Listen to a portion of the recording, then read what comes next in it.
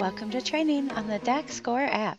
In this video, we will review how to set up and run a game using DakScore for basketball.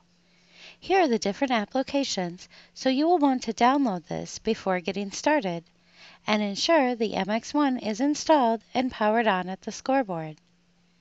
For this training, we will be using an Apple iPhone and will be using the demo mode within the app. First, open the app by clicking on it, and you will see it automatically search for an MX1 device.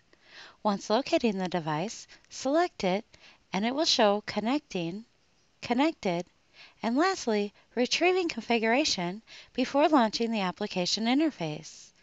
Note that the DakScore app does use Bluetooth Low Energy or BLE to communicate with the Allsport MX1. Here is an example of the signal flow for both the wired and the radio communication.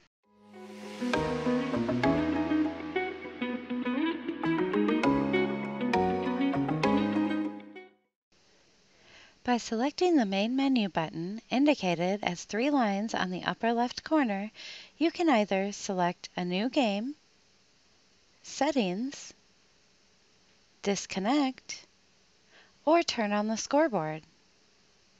Let's take a look at the settings to make sure we have it set up for the correct sport. Here, you can select the sport using the drop-down. Change the scoreboard name by selecting the box and typing in the name you choose. Change brightness. Select the radio broadcast and channel settings to match the MX1 if using the wireless option. And set team name message center display size if your scoreboard has electronic team name. You may also access diagnostics when connected to the scoreboard, or click the link provided to automatically be routed to Daktronics support site for additional knowledge. Once selecting the correct sport and making the appropriate changes to the settings, select Done, and you will then see the setup for that specific sport. Here, we are using basketball, so let's see how we can control the board.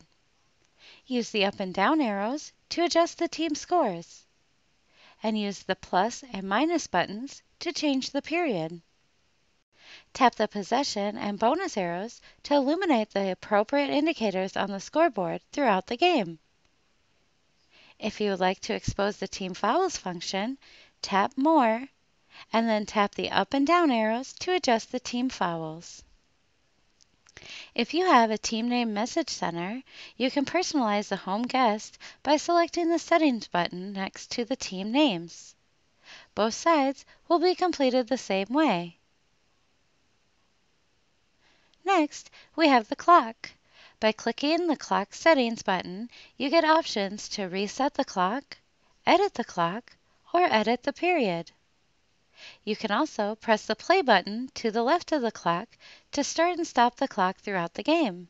Please make note that electronic captions are not compatible at this time.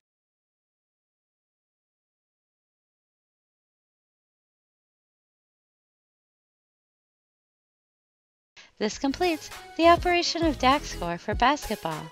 Thanks for watching, and if you would like additional information, please see daktronics.com/support and/or the product reference page.